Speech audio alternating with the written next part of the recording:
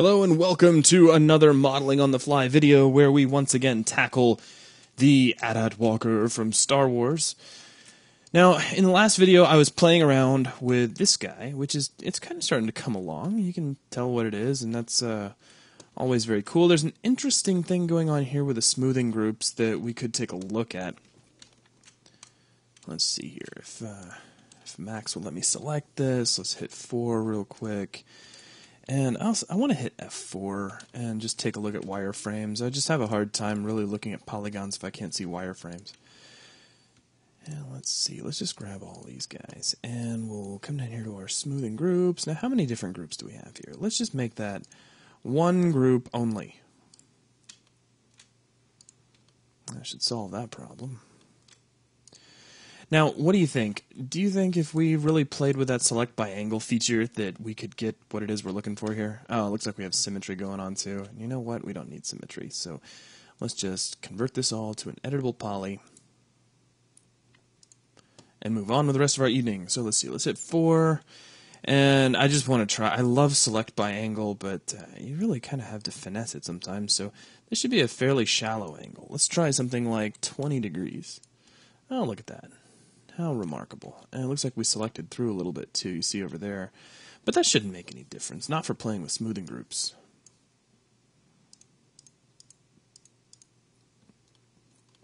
Okay, so that should solve that problem. And up here as well. Could just say clear all and put them all on number 1. And I think that'll solve all that.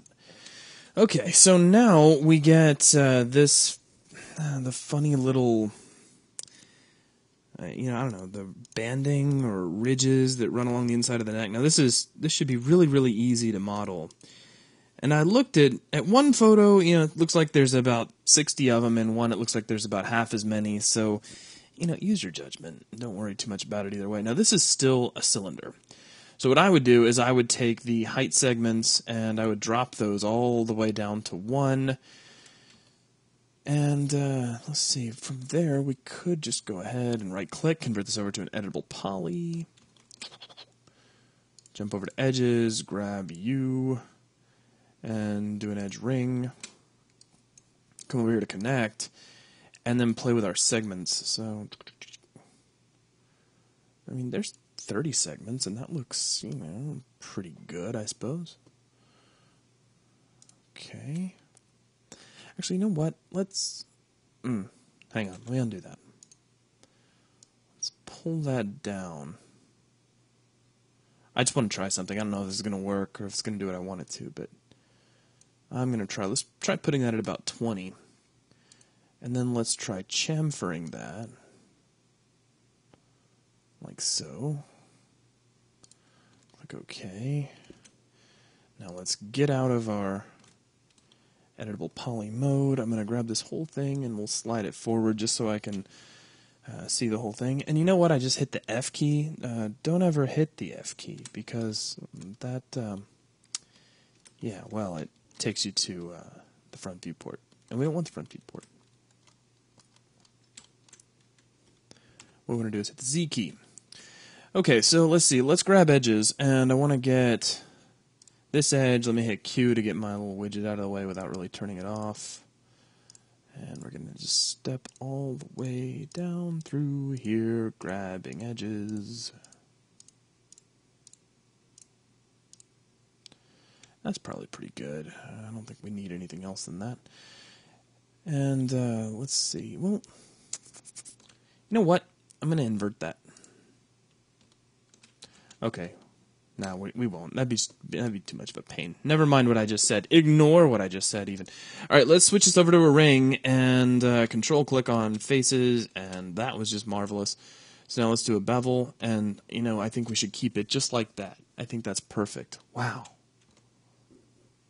That's crazy. I wonder why he ended up going in a different direction. No, I don't care.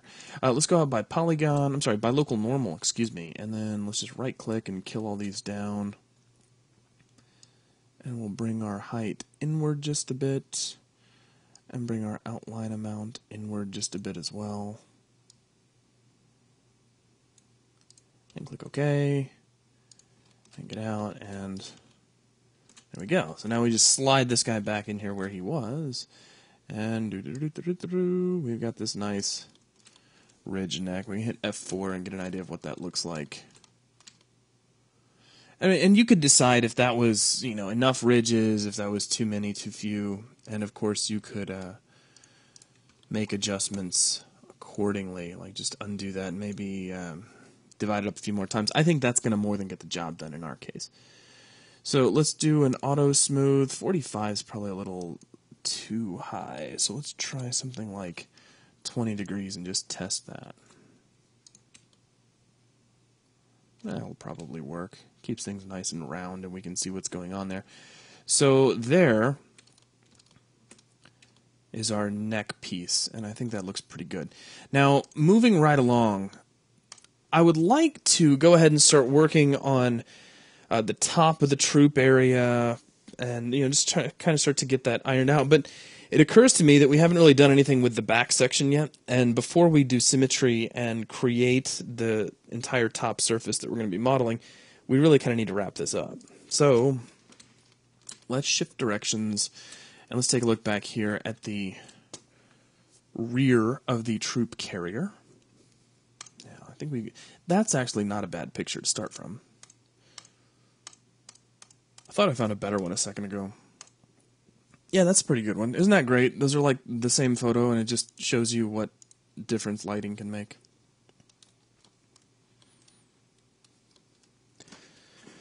Okay, so let's see here. If I wanted to just start off, let's jump over here to the side view, and let's see, let's hit F3.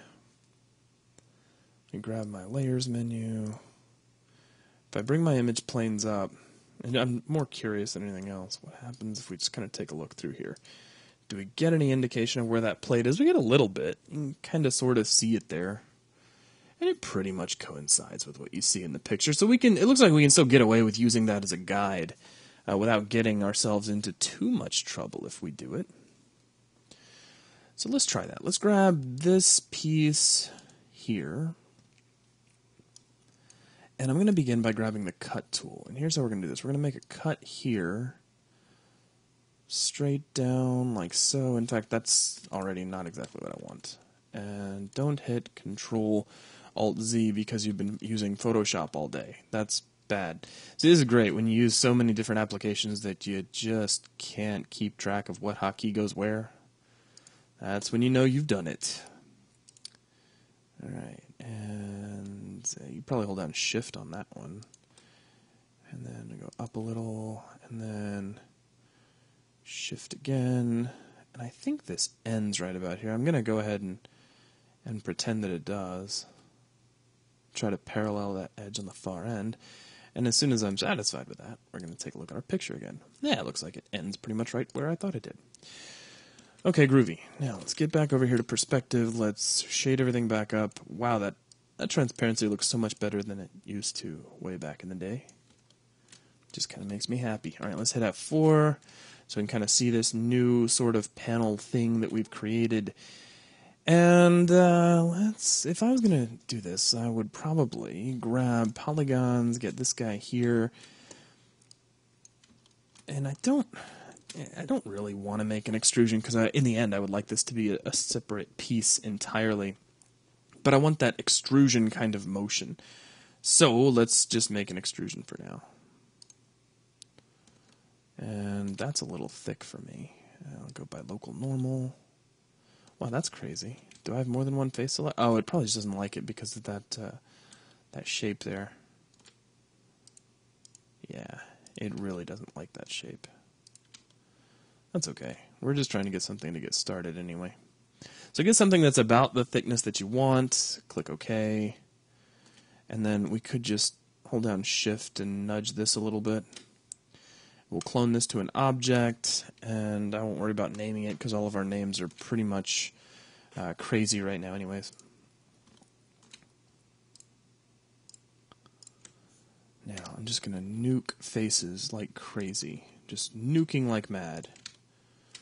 Kablam. again, and then even this guy will just also kill that.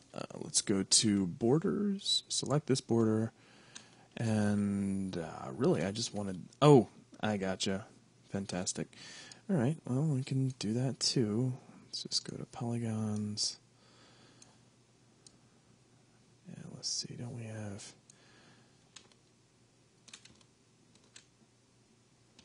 There's all sorts of different ways we could do this. We'll just pull out a random sheet, switch over to vertices, and let me just grab target weld. You go up there. You go down. Erg. You. We actually lost him, didn't we? Alright. Let's right click, snap to pivots. And actually, let's see, snap to vertices. That'll be great. And we'll turn off grid points. Now, also, we need to go to Customize, Preferences, Gizmos, Move in Screen Space, because I like that guy.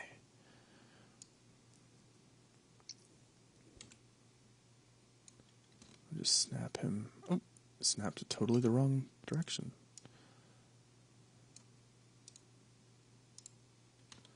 You must think we're trying to move. Ah, gotcha. Options, use axis constraints, use axis center as start snap point. We don't need axis constraints right now. You know that feature wasn't there way back in the day?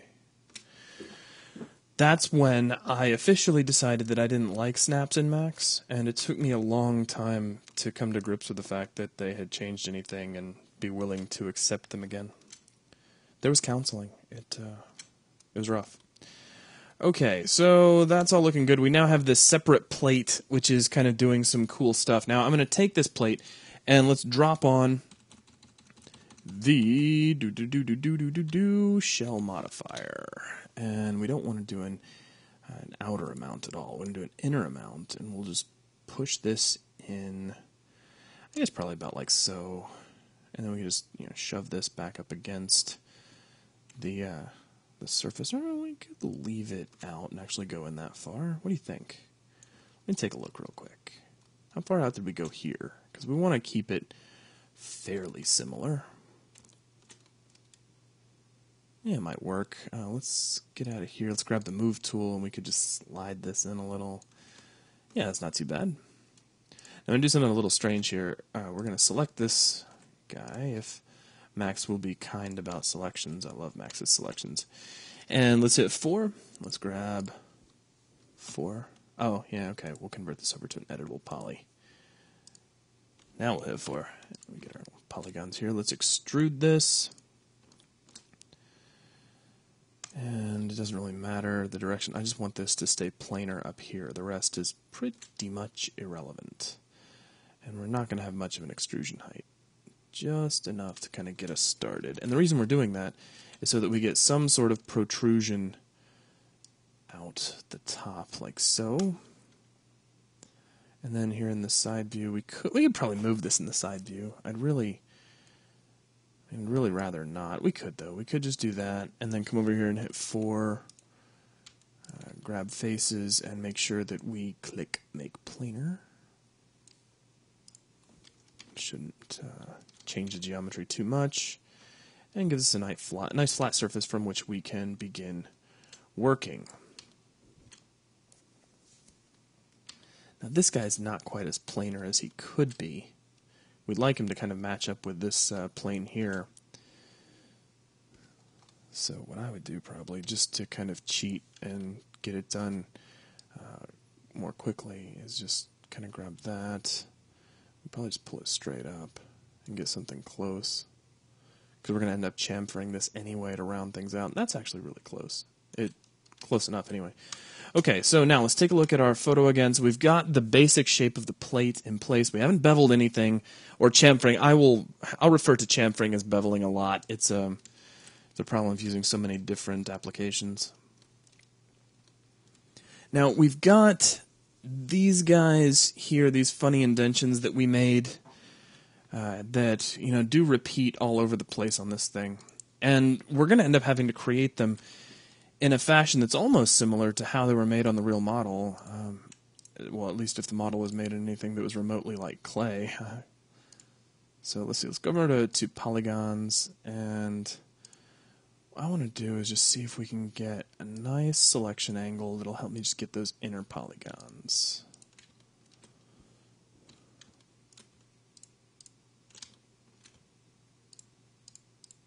It's not too bad.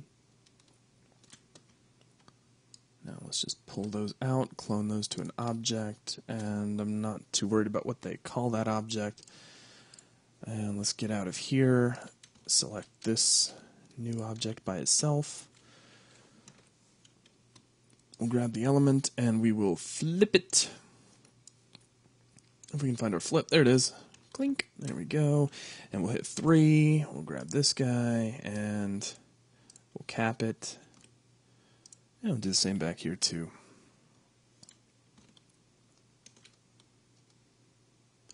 Now I'm going to hit 4, let's grab this guy by himself, and we'll just kind of stretch this out just a little bit. So it's got the same basic shape, maybe just a little bit different, but not significantly. Now let's jump over here to our side view. Let's shade everything down a little. Do we even get to see where these are in this? And the answer is no, not really. So we're going to have to kind of make it up. There's one up here and then 3 more kind of across the way.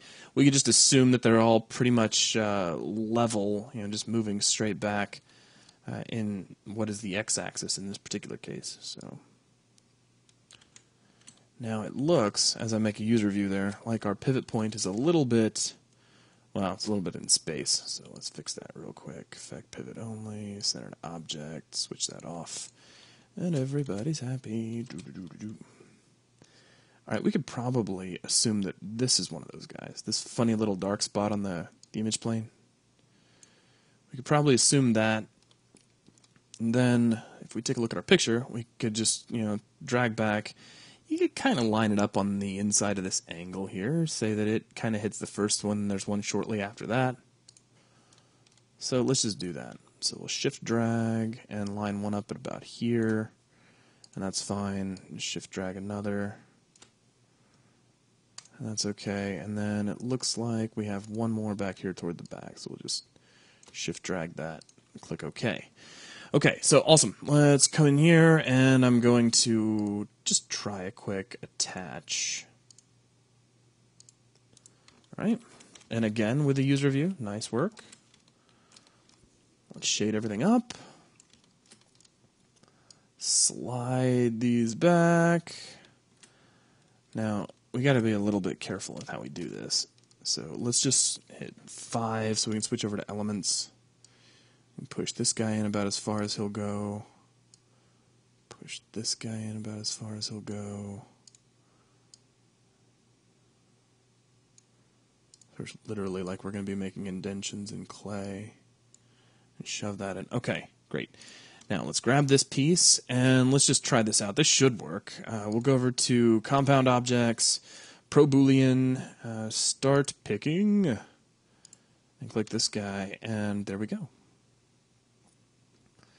So it looks like that chops that right out, and I'm sure we have some cleanup to do after something like that. So let's right-click, convert back over to an editable poly, which does some weird stuff. Nothing that I think is too crazy. We don't have any more of those to make, though, fortunately. We just have these funny things that we can duplicate because we've already made several of those. So no worries there. Let's go to a side view, and let me grab the cut tool. There's no reason you couldn't use the slice plane, but to me the slice plane requires a lot more work than this guy. Oh, look at that. That's nice. It really, really, really doesn't like it when we do that. Okay, so let's fly in here, get a little closer, and we'll just try tricking it. That's awesome.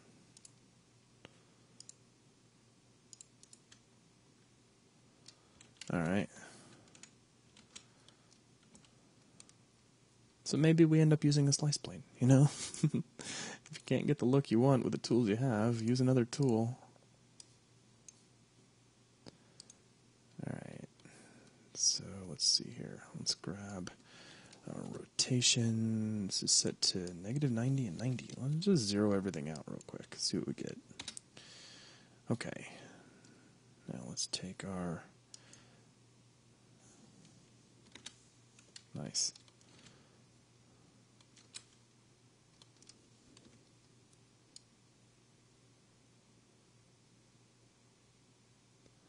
Alright, well, let's just pull it out to a spot which doesn't give us crazy amounts of grief. Do we have any... Is there any way this is going to get in the way? Possibly right there. So that is going to need to be kind of tighter than it is. So what we need to do is go in here and clean up some of these vertices before we start chopping and anything else. Because that's what the big anomalies like that are telling you. That you've got some really wacky stuff going on with vertices here. And that's Ben. He's just saying hi. Ben, I am recording a max AT-AT, just so you know. And go ahead and quit that for now. Sorry about that, everybody. And let's see here. Let's... Ooh. You see this? I didn't even notice this. This, I suppose, is why you should check your booleans. Let's start stepping back through our undos. Okay, gotcha. It looks like when we just did that split. So before we even add that cut, we need to come in here and just check our vertices. So I'm going to just start off at vertex level. And it looks like we have the wrong object selected. Thank you. Come to vertex. Let's grab you.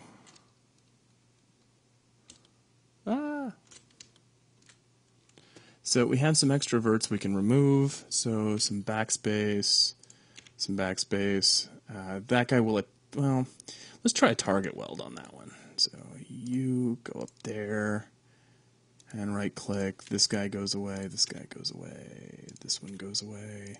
They get really tight and really close together, but you know, the verts that stay together.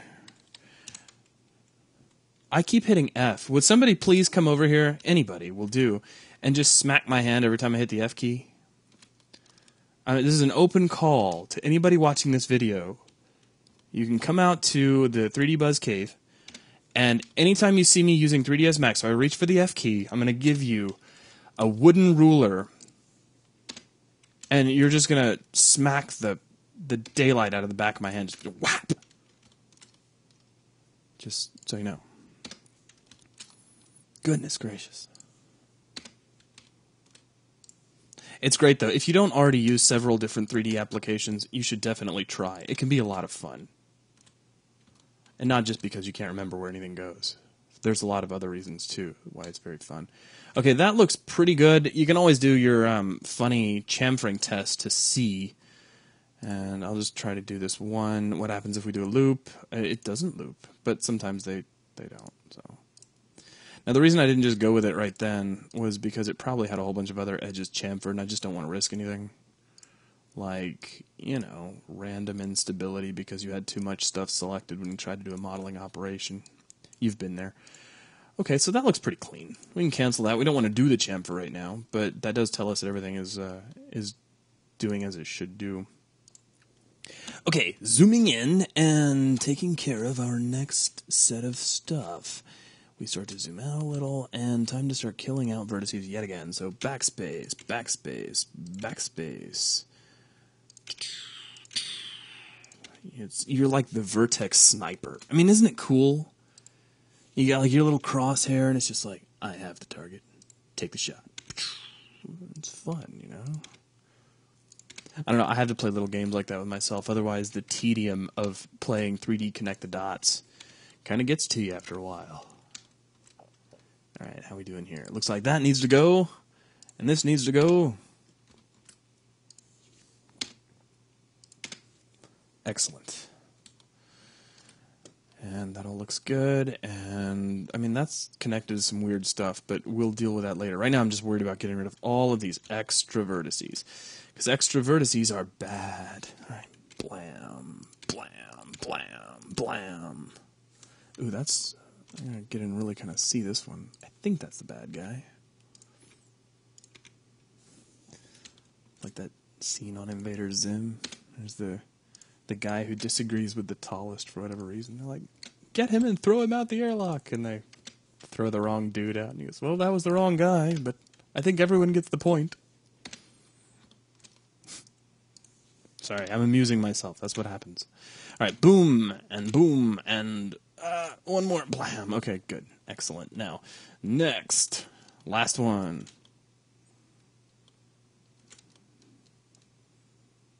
You know, it almost never fails. Anytime anybody ever says the phrase, last one, especially if they mean it, you know, in that sort of sense, I always hear John Connor in Terminator 2 when they're in the police car trying to get away from the T-1000 and he was reloading the guns for everybody in the back of the car. He was, last one. Okay, sorry. I hope you guys don't mind it if I ramble. I mean, I'm going to do it anyway, whether it annoys you or not. I can't help it. Okay, wait a minute. I just used the cut tool. Anybody want to try to tell me why I did that? Kablam! Excellent. All right. Now, back to vertex sniping.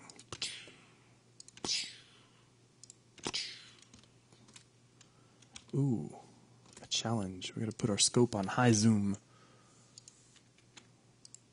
At least you don't have to lead your target or anything fun like that.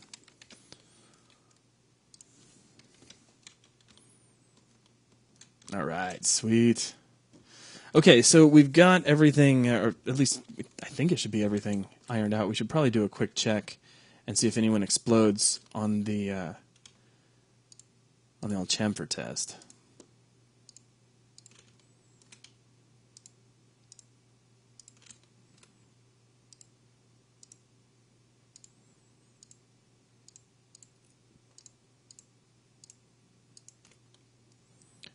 So, quick chamfer test. Oh, look, we have explosions.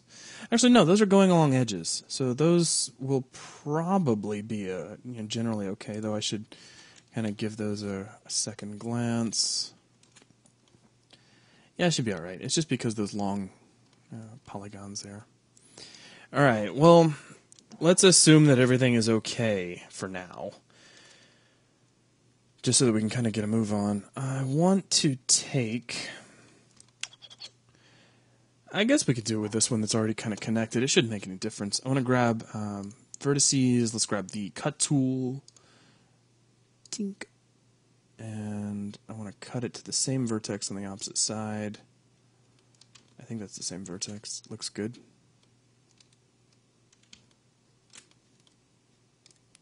And again, just straight across. Tink.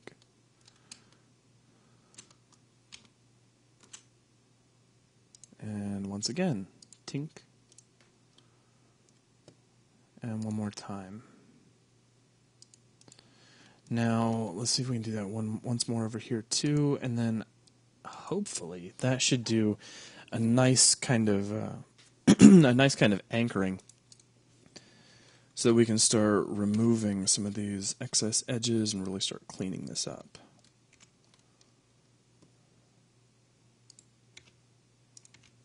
Jump over here to vertices, grab this little extra vert, and kill it. Okay, groovy. Now, with that done, you would think that we could grab, say, the cut tool, jump into vertex mode, and make some sort of marvelous cut straight across without blowing anything up, and then another marvelous cut that goes all the way back. You'd think we could do that. And it looks like we can. It looks like nothing went awry, which is awesome. So now let's go ahead and just section off each one of these little holes so that we can anchor them down just like we did before.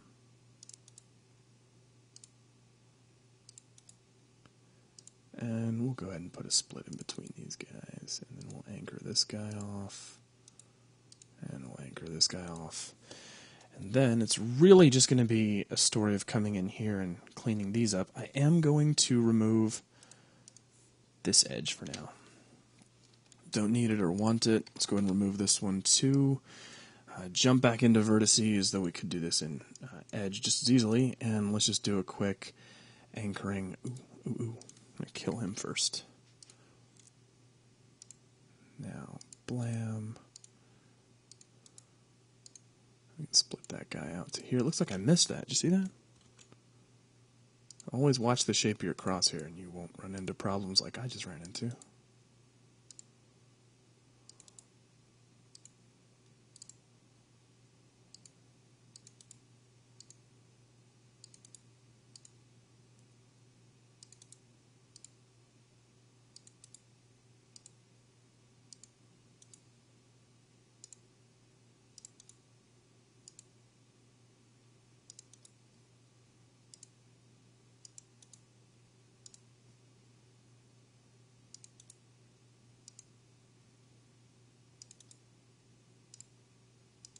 Alright, there we go. So there's one anchored. Let's come over to the next one.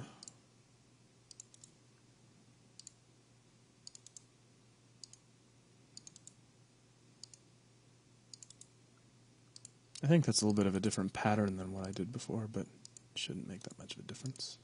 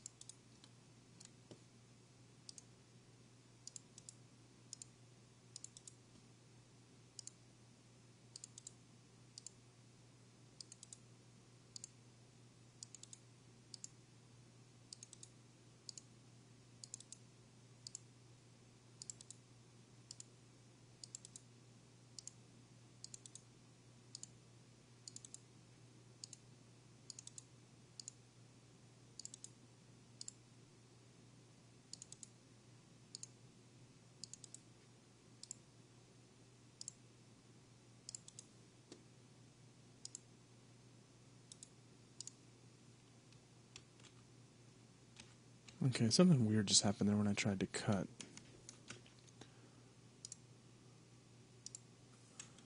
What is that all about? Now let's get out of here and get over to perspective view real quick so I can get a better shot.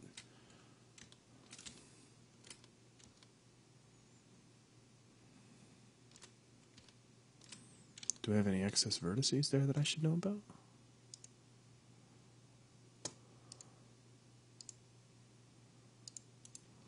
Okay. I guess we'll know in a second when we try to chamfer whether or not what just happened is evidence of a problem.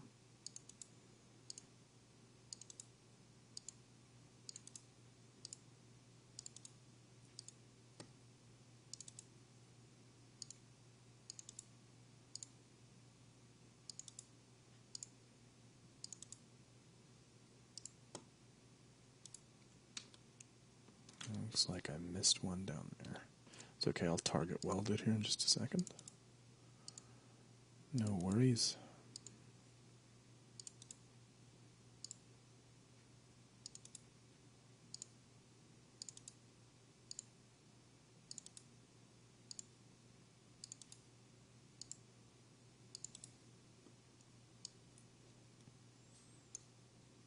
Okay, and we'll do a quick target weld here to here, and I think that solves that. Okay, now everybody should be anchored. Let's grab this edge and just see about a loop. It looks like it loops just fine.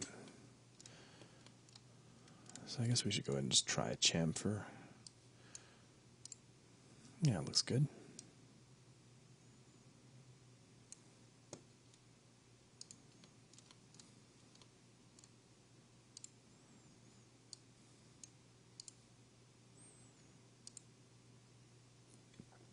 Also looking good.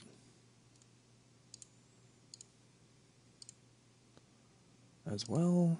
And last one hopefully will be just as good. Nice. Okay, so now we could hit F4 and just have a quick look at our work. And we've got our plate started, and we've got the initial holes in it, just like what we see in the actual model. And we're at about 35 minutes, so I'm going to go ahead and call it here. I would like to thank all of our 3D Buzz members, especially our member sponsors, who make training like this possible for everybody, so make sure you thank them.